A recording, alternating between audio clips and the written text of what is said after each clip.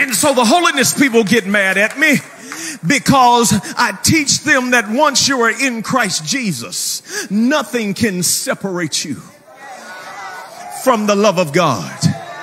When you mess up now that you're in Christ, you don't run from God. You run to him. Come boldly to the throne of grace. Y'all don't hear what I'm saying?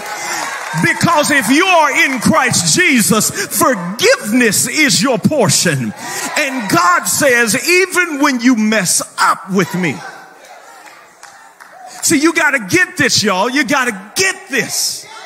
God's grace is so amazing that even when you sin, God says, let's talk about it.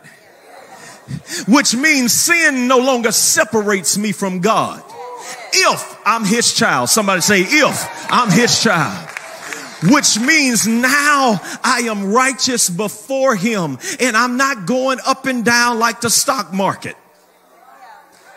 Some of your relationships are going up and down with God because you think when you're good, or you did all your devotions, or you did all your prayers, or you lived right for that week, you think you're good with God. And then when you have a bad week and you mess up or you slip up, you think that you've lost fellowship with God. That is not true. The grace of God is so amazing that if you are his child, he says, when you're right, I got you. And when you're wrong, I got you. My grace no longer, through my grace, listen to this verse. There is no longer condemnation between you and God. Which means when you mess up, there is therefore now no condemnation. That's why Jesus died. He says, come on in here. See, this is why I like the prodigal son. Oh God, I can't get into that. I ain't got enough time. The prodigal son, the boy, I'm talking about the boy that left. I like that boy. That boy said, give me my inheritance. I want my stuff.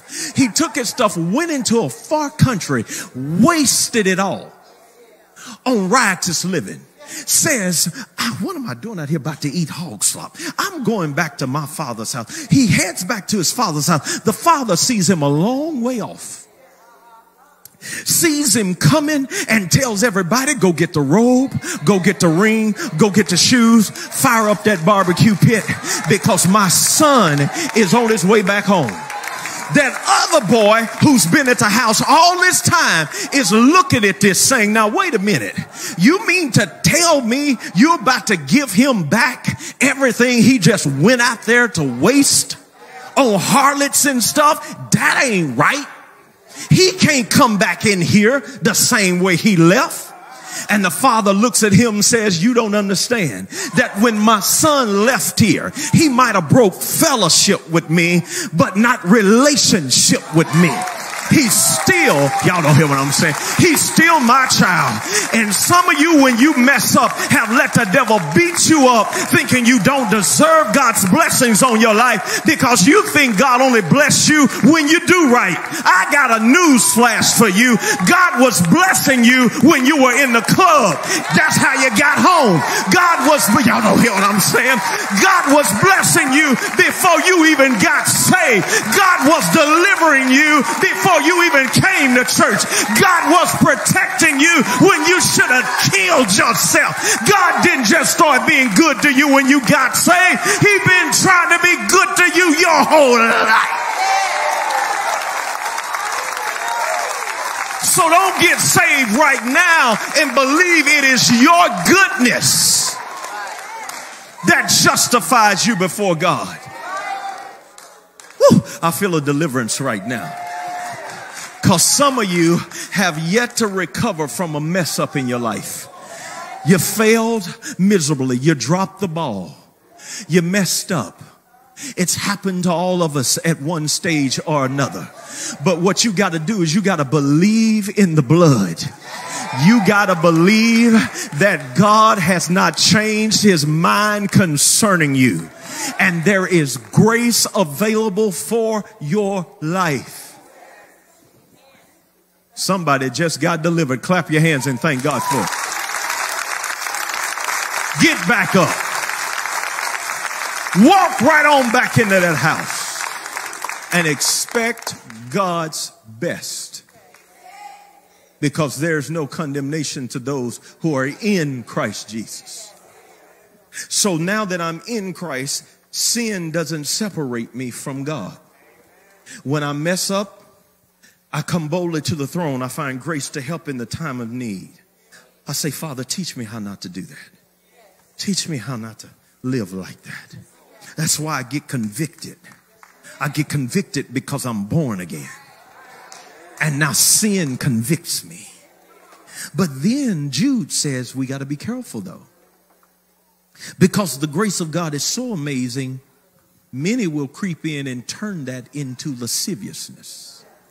And say, because God will forgive you, then go ahead and do what you want to do. No. You can't do that either. Because number one, you supposed to be saved.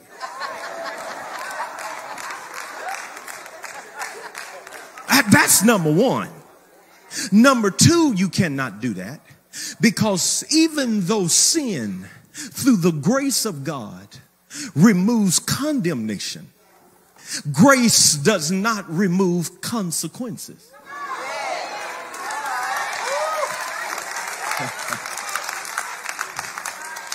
Sin will destroy you and everything around you. And to preach that because God's grace is so amazing and God will forgive you and that sin no longer separates me from God, so I can just do what I want to do, live how I want to live, love who I want to love.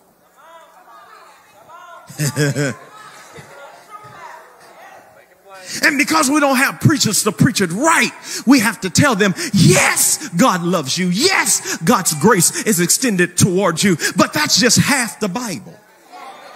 Half the Bible is God loving you.